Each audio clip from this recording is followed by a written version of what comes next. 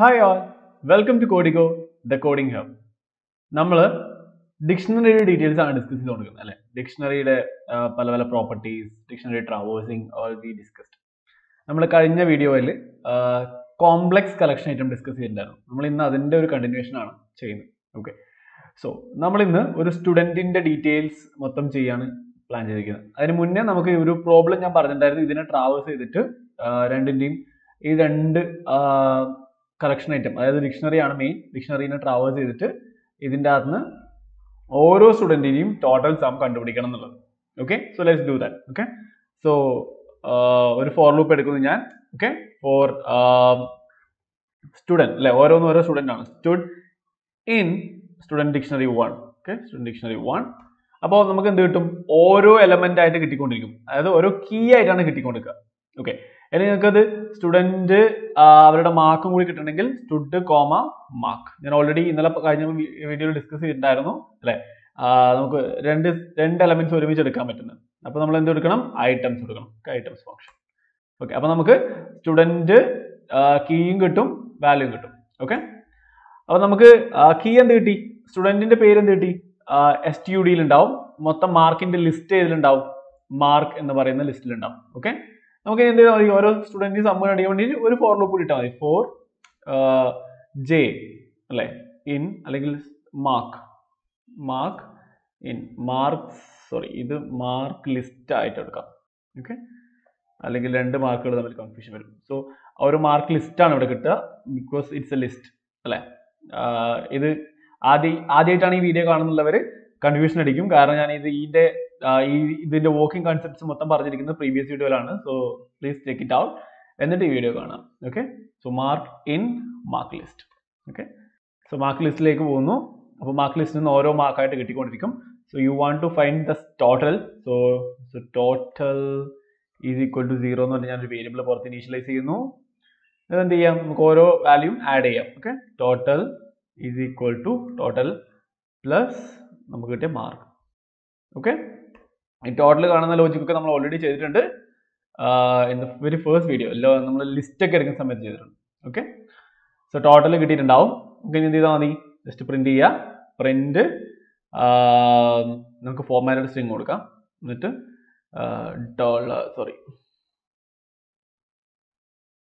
Okay, so നമ്മുടെ stood വേരിയബിളിൽ സ്റ്റുഡൻറ്റിന്റെ പേരുണ്ട്. Stood got total. So total, ആ ടോട്ടൽ എന്ന് പറയുന്നത് നമ്മൾ റൈറ്റ് ചെയ്യുന്ന സെന്റൻസ് ആണ്. ഇതാണ് നമ്മുടെ വേരിയബിൾ. ഓക്കെ, സോ നമുക്ക് കിട്ടേണ്ടത് ഇപ്പൊ ലൈക്ക് മിഥുൻ ഗോട്ട് ടോട്ടൽ ഇത്ര മാർക്സ്, ഇങ്ങനെ ഒരു വേരിയബിൾ അങ്ങനെ കിട്ടണം. അപ്പൊ അതിന് വേണ്ടിയിട്ടാണ് ഞാൻ ഇങ്ങനെ എഴുതുന്നത്. ഓക്കെ, അപ്പൊ സ്റ്റുഡും ടോട്ടലും വേരിയബിൾസ് ആണ്, ബാക്കി നമ്മുടെ റൈറ്റിംഗ് സൈഡ് വരും. ഓക്കെ, സോ ഇത് കഴിയുമ്പോഴേക്കും നമുക്ക് ടോട്ടൽ കിട്ടേണ്ടതാണ്. നമുക്കൊന്ന് റൺ ചെയ്ത് നോക്കാം. Okay, Midun got total 318 marks. Rafi got total 325 marks. John got total 263 marks. Okay, so that's it. Pretty simple. ഇതിന്റെ ലോജിക്കോ ഈ പറഞ്ഞ കാര്യങ്ങളോ എന്തെങ്കിലും ആർക്കും ക്ലിയർ ആവാതെ ഉണ്ടെങ്കിൽ go check out previous videos. കാരണം ഞാനിപ്പോ ഇതിന്റെ അകത്ത് ഈ ഓരോ കൺസെപ്റ്റും എങ്ങനെയാ വരുന്നതെന്ന് എക്സ്പ്ലെയിൻ ചെയ്തിട്ടില്ല, കാരണം ഇതിന്റെ എല്ലാ കൺസെപ്റ്റുകളും ഓൾറെഡി എക്സ്പ്ലെയിൻ ചെയ്തിട്ടുള്ളതാണ്. So go check it out. Okay, കാരണം ഈ ഒരു ഫോർ ലൂപ്പ് എങ്ങനെയാ വർക്ക് ചെയ്യുക, അതിന്റെ സം എങ്ങനെയാ കണ്ടുപിടിക്കുക, ഡിക്ഷണറി എങ്ങനെയാ വർക്ക് ചെയ്യുക, ഡിക്ഷണറിയിൽ 2 എലമെന്റ്സ് എങ്ങനെയാ കൊടുക്കുക, എവറിത്തിങ് വി ഓൾറെഡി ഡിസ്കസ്. ഈ ഒരു പ്രോബ്ലത്തിന്റെ അകത്ത് പുതിയതായിട്ട് ഒന്നും തന്നെ ഡിസ്കസ് ചെയ്തിട്ടില്ല. ബട്ട് ആദ്യമായിട്ട് കാണുന്നവരാണെങ്കിൽ പഴയ വീഡിയോ നോക്കിയാൽ മതിയാവും. Okay, അറിയാത്തവരാണെങ്കിൽ. So this is done. ഇനി ഇതേ കൺസെപ്റ്റ് ഇവിടെയും ചെയ്യണം അല്ലെ. അപ്പൊ ഞാൻ ഈ ലൈൻസ് അതുപോലെ തന്നെ കോപ്പി ചെയ്യുന്നു. Okay, because I'm lazy, you know, right? So stud mark list. ഈ മാർക്ക് ലിസ്റ്റ് അല്ല ഇവിടെ, മാർക്ക് ലിസ്റ്റ് അല്ല കിട്ടുക. ഇവിടെ എന്താ? ഇവിടെ ഓരോന്നും വേറെ ഒരു ഡിക്ഷണറി ആണ് അല്ലെ. ഇവിടെ ഒരു ഡിക്ഷണറിയുടെ ഉള്ളിൽ ലിസ്റ്റ് ആയിരുന്നു, ഇവിടെ ഒരു ഡിക്ഷണറിയുടെ ഉള്ളിൽ വീണ്ടും ഡിക്ഷണറി ആയിരുന്നു അല്ലെ. നമുക്കിവിടെ മാർക്ക് ഡിക്റ്റ് എന്ന് കൊടുക്കാം. അതിനെക്കൊണ്ട് പ്രശ്നമൊന്നുമില്ല, പേരിലൊരു മാറ്റം നമുക്ക് നമ്മളൊരു കോഡിങ് ചെയ്യുമ്പോൾ നമുക്കത് വായിച്ചാൽ മനസ്സിലാവുന്ന രീതിയിൽ കോഡ് ചെയ്യണം. അപ്പൊ അതുകൊണ്ടാണ് ഞാൻ ഈ മാർക്ക് ഡിക്റ്റ് അത് ഡിക്ഷണറി ആണെന്ന് മനസ്സിലാവാൻ അങ്ങനെ രീതിയിലൊക്കെ ചെയ്യുന്നത്. ഓക്കെ, സോ നമ്മുടെ കോഡ് എപ്പോഴും ഭയങ്കര സിമ്പിൾ ആയിരിക്കണം. ആർക്ക് കണ്ടാലും വായിച്ചാലും മനസ്സിലാവുന്ന രീതിയിൽ. ഇപ്പം നോർമലി ഒരു തെറ്റിദ്ധാരണയുണ്ട്, ഭയങ്കര കോംപ്ലക്സ് ആയിട്ട് കണ്ടാൽ വായിച്ചാൽ മനസ്സിലാവാത്ത രീതിയിൽ കോഡിങ് എഴുതുമ്പോൾ അവൻ ഭയങ്കര അവർ ഭയങ്കര ഡെവലപ്പറാണ്, ഭയങ്കര കോഡിങ് ചെയ്യുന്ന ആളാണ്. അങ്ങനെയൊന്നുമില്ല, അതൊക്കെ വെറും മണ്ടത്തരാണ്. നമ്മളിപ്പം ചില സിറ്റുവേഷനിൽ ഇപ്പം IT ഫീൽഡിൽ ഉള്ളൊരു ടോക്കാണ്. ഇപ്പൊ നമ്മൾ ഒരു 5 ലൈൻസ് ഓഫ് കോഡ് എഴുതി, അത് ഒരു ഭയങ്കര കോംപ്ലക്സ് ആക്കി മാറ്റിയിട്ട് ഒരു 3 ലൈനിൽ എഴുതി. വേറൊരാള് കുറച്ചുകൂടി എക്സ്പീരിയൻസ്ഡ് ആയിട്ടുള്ള ഒരാള് ആ സെയിം കോഡ് തന്നെ ഒരു 3 ലൈനിൽ ഭയങ്കര കോംപ്ലക്സ് ആയിട്ട് എഴുതി വരികയും അതിനെ കൊണ്ടുള്ള ആവശ്യമില്ല. സിമ്പിൾ ആക്കിയിട്ട് 3 ലൈനിൽ എഴുതാൻ പറ്റുവാണെങ്കിൽ ദാറ്റ്സ് ബെറ്റർ. അത് കോംപ്ലക്സ് ആക്കിയിട്ട് അത് വെറുതെ കുറെ വേണ്ടാത്ത കുറെ ഫംഗ്ഷൻസ് ഒക്കെ അങ്ങനെയൊക്കെ യൂസ് ചെയ്ത് ഭയങ്കര കോംപ്ലക്സ് ആക്കി ഒരു 3 ലൈനിൽ എഴുതിയതിനെ കൊണ്ടൊരു കാര്യമില്ല. അത് നമ്മളൊരു കോഡ് വേറൊരാൾ വന്ന് ചെക്ക് ചെയ്യുമ്പോഴും നമ്മുടെ പ്രൊജക്റ്റിലുള്ള നമ്മുടെ ടീമിലുള്ള വേറൊരാൾക്ക് ചെയ്യാൻ നോക്കുമ്പോഴും അത് ഈസി ആയിട്ട് ഫീൽ ചെയ്യണം. That's was best programming. Okay, coding എപ്പോഴും സിമ്പിൾ ആയിരിക്കും. ഓക്കെ, സോ അതെപ്പോഴും മൈൻഡിൽ വെക്കുക. ഓക്കെ, സോ നമുക്ക് ഇവിടെ ഡിക്ഷണറി ആണ് കിട്ടുന്നത്. അപ്പൊ ഞാൻ എന്ത് ചെയ്യുന്നു, ആ ഡിക്ഷണറിനെ ഐറ്ററേറ്റ് ചെയ്യുന്നു. ഫോർ സബ്ജക്ട് കോമ, ഇവിടെ നമുക്ക് സബ്ജക്ട് എടുക്കേണ്ട ആവശ്യം ആക്ച്വലി ഇല്ല. But even if you want like you can take like that. അല്ലെങ്കിൽ നമ്മൾ ഡയറക്റ്റ് എന്തെടുത്താൽ മതി, 4 മാർക്സ് മാർക്ക് ഇൻ എന്ത് ചെയ്താൽ മതി, മാർക്ക് ഡിക്റ്റ്. നമുക്ക് എന്ത് മതി, വാല്യൂസ് മാത്രം മതി. Values mark dict dot values ആണ് നമുക്ക് കൊടുക്കേണ്ടത്. വാല്യൂസ് കൊടുക്കുമ്പോൾ showing unresolved attribute reference values for class list. Okay, unresolved attribute reference values for class list. That means list allalo nammal dictionary. Okay, student dict 1 alla, student dict 2 ആണ്. Sorry. Okay, നമ്മൾ രണ്ടാമത്തേൽ എടുക്കുന്നത് student dict 1 ആണ് list വരുന്നത്. Okay, അപ്പോൾ issues പോയിട്ടുണ്ട്. So it will show suggestions values. Okay, you got it? Okay, അത് ഞാൻ ആദ്യം ലിസ്റ്റ് എടുത്തുകൊണ്ടാണ് വാല്യൂസ് സജഷൻ കാണിക്കാൻ. കാരണം ഡിക്റ്റ് 1 ആണ് ഞാൻ ആദ്യം എടുത്തിട്ടുണ്ടായിരുന്നത്. സോറി, സ്റ്റുഡന്റ് ഡിക്റ്റ് 1 ആണ് എടുത്തിട്ടുണ്ടായിരുന്നത്. സ്റ്റുഡന്റ് ഡിക്റ്റ് 1 വാല്യൂസ് ആയിട്ട് ലിസ്റ്റ് അല്ലേ വരുന്നത്. അപ്പൊ ലിസ്റ്റിന് വാല്യൂസ് എന്ന് പറഞ്ഞിട്ടൊരു ഫംഗ്ഷൻ ഇല്ലല്ലോ. സ്റ്റുഡന്റ് ഡിക്റ്റ് 2 എടുക്കുമ്പോഴാണ് വാല്യൂസ് എന്ന് പറയുന്ന ഫംഗ്ഷൻ വരുന്നത്. ഓക്കെ, അതായിരുന്നു ഇഷ്യൂ. ഓക്കെ, ഇനി എന്ത് ചെയ്താൽ മതി, നമുക്ക് total is equal to total plus mark അല്ലേ. ഇനി എന്ത് ചെയ്താൽ മതി, മാർക്കിനെ അങ്ങ് നേരത്തെ ചെയ്ത പോലെ പ്രിന്റ് ചെയ്താൽ മതി. So I am just printing the same. Okay, so ഇത് ഞാൻ അങ്ങ് കമന്റ് ചെയ്യാണ്. എബോവ് 1 ഞാൻ കമന്റ് ചെയ്യാണ്. Okay, let me print it out.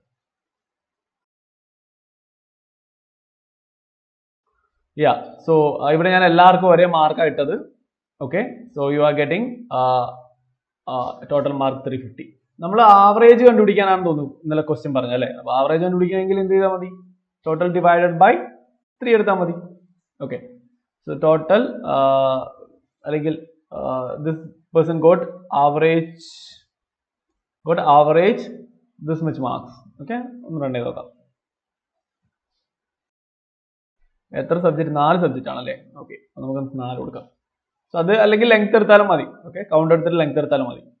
Okay, so Mithun got average of 87.5 marks. എല്ലാവർക്കും ഒരേ മാർക്കാണ്, ആർക്കും കുഴപ്പമൊന്നുമില്ല, എല്ലാവരും ഒരേ മാർക്കാണ്. Okay, Mithun got average of this much marks, Rafi got average of, എല്ലാവർക്കും ഒരേ മാർക്കാണ്. So this is the logic. Total mark കാണാനാണെങ്കിൽ above ചെയ്ത പോലെ ടോട്ടൽ കണ്ടുപിടിച്ചാൽ മതി. ആവറേജ് ആണെങ്കിൽ divide by 4. Okay, that's it. So ഇതായിരുന്നു നമ്മൾ ലാസ്റ്റ് ക്ലാസ്സിൽ ഡിസ്കസ് ചെയ്ത പ്രോബ്ലം. ഇനി നമുക്ക് ഒരു കോംപ്ലക്സ് ആയിട്ടുള്ള കളക്ഷൻ ഐറ്റം കൂടി ഡിസ്കസ് ചെയ്യാം. ഓക്കെ, സംതിങ് ലൈക്ക് സ്റ്റുഡന്റിന്റെ ഡീറ്റെയിൽസ് തന്നെ എടുക്കാം, അല്ലെങ്കിൽ ഒരു എംപ്ലോയിന്റെ ഡീറ്റെയിൽസ് എടുക്കാം. ഓക്കെ, സോ ഞാനത് EMP details. Okay, EMP details. So EMP details എന്ന് പറയുന്നത് ജനറലി ഒരു ഡിക്ഷണറി ആണ്. ഓക്കെ, ഒരു ഡിക്ഷണറി ആണ്. അപ്പൊ ഇതൊരു കോംപ്ലക്സ് കളക്ഷൻ ആയിട്ടാണ് പറയുന്നത്. അപ്പൊ ഇതിനകത്ത് ഞാൻ ഇതുവരെ ഡിസ്കസ് ചെയ്ത കാര്യങ്ങളൊക്കെ പറയുന്നുണ്ട്. ഓക്കെ, EMP ഡീറ്റെയിൽസ് എന്ന് പറയുന്നത് ഒരു ഡിക്ഷണറി ആണ്. അപ്പൊ അതിനകത്ത് ഫസ്റ്റ് തിങ് എന്ന് പറയുന്നത് അയാളുടെ അക്കാഡമിക് ഡീറ്റെയിൽസ് ആണ്. Okay, so that's first key.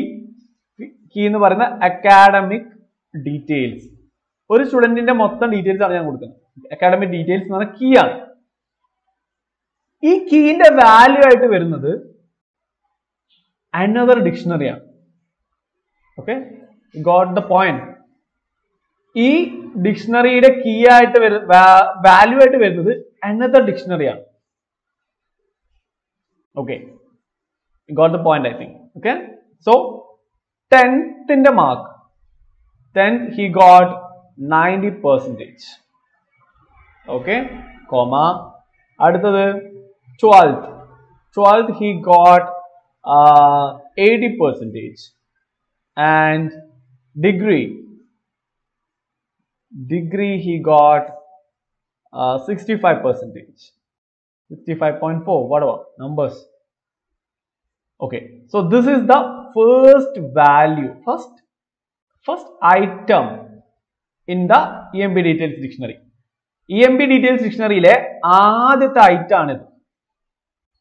Okay, അപ്പോൾ നിങ്ങൾ ശ്രദ്ധിക്കേണ്ടത് മെയിൻ ഐറ്റം എന്ന് പറയുന്ന ഡിക്ഷണറി ആണ്. അതിൻ്റെ അകത്ത് ഫസ്റ്റ് കീ അക്കാഡമിക് ഡീറ്റെയിൽസ് ആണ്. അതിന്റെ വാല്യൂ എന്ന് പറയുന്നത് വേറെ ഒരു ഡിക്ഷണറി ആണ്. That's what very important. Okay, comma, അടുത്ത കീ എന്ന് പറയുന്നത് അവന്റെ നെയിം. Okay, name. സോ ആദ്യം നെയിം കൊടുക്കേണ്ടതാണ്, ബട്ട് നോ ഇറ്റ്സ് ഫൈൻ, എങ്ങനെ വേണമെങ്കിൽ കൊടുക്കാമല്ലോ. Order is not important. Name അതൊരു നോർമൽ സ്ട്രിംഗ് മാത്രമാണ്. Myth. Okay, so first key academic details, second key name, third key EMP ID. So that's also a single value item. അത് ഇപ്പോ സ്ട്രിംഗോ അല്ലെങ്കിൽ 1.1 whatever integer, you can provide anything. And his another one, his address. Okay, address I am actually putting as a tuple. So first dictionary ആണ് collection item. അതിൻ്റെ ഉള്ളിൽ academic details എന്ന് പറയുന്ന വേറൊരു dictionary വന്നു വാല്യൂ ആയിട്ട്. ആൻഡ് അഡ്രസ് എന്ന് പറഞ്ഞൊരു ടപ്പിൾ വരുന്നു. ടപ്പിളിൻ്റെ അത് 3 വാല്യൂസാണ് വരിക. ഒന്ന് ഹൗസ് നെയിം, ഓക്കെ, സംതിങ് മേലെ പറമ്പിൽ, whatever. Okay, മേലെ പറമ്പിലാണ് വരുന്നത്. ഓക്കെ, so മേലെ പറമ്പിൽ. Then his post address is like Calicut or whatever, Kundamangala. I'm just putting Kundamangala. Okay, then third one, 4 value to district is actually Calicut. Okay, Calicut, and the last value pin code. Okay, something 673551, whatever. Okay, then one more. Let me put some list. List ആയിട്ട് എന്താ projects. Okay, so that projects that employee handles. Okay, projects. So one Android project. Okay, one iOS project. Okay, one web development project. Okay, maybe you can put the name of the project, but as of now I'm just leaving like this. Okay, then one more thing, like you can put salary of that employee. Salary is something 50,000. Okay, something department he works. Department, that's actually development department.